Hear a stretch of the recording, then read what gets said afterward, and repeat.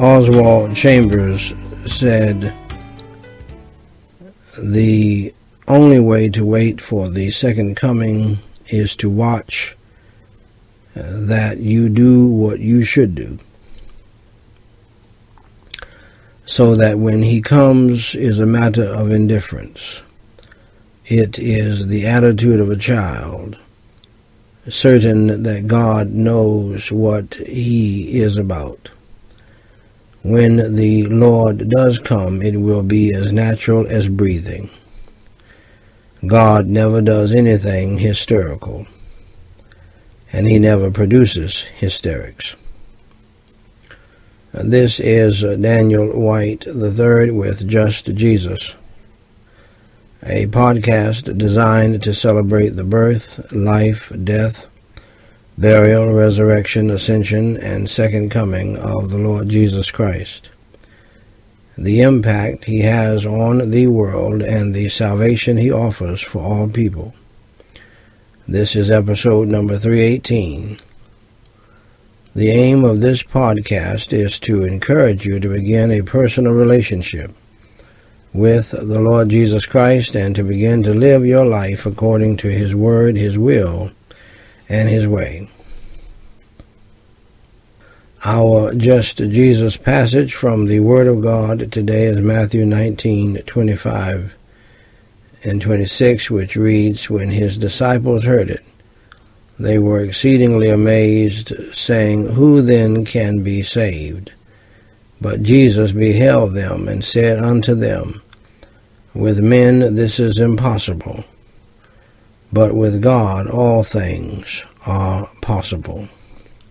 Our featured Just Jesus quote today is from Vance Havner. He said, "When I studied arithmetic, I remembered that the answers were in the back of the book.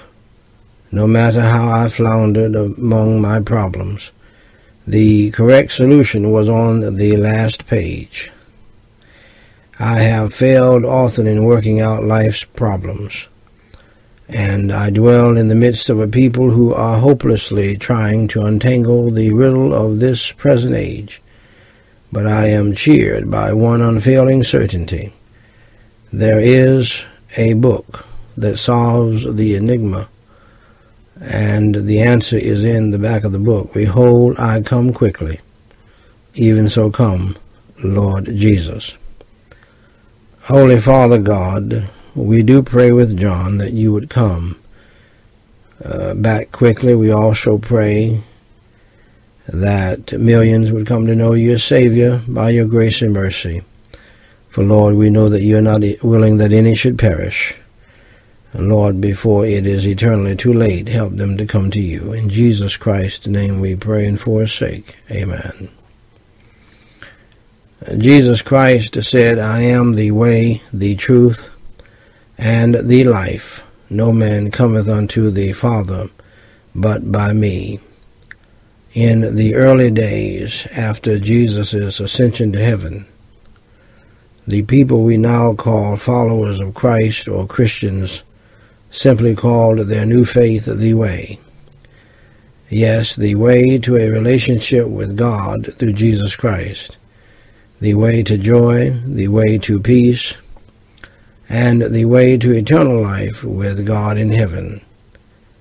Do you want to know the way to all of these blessings? Allow me to show you the way.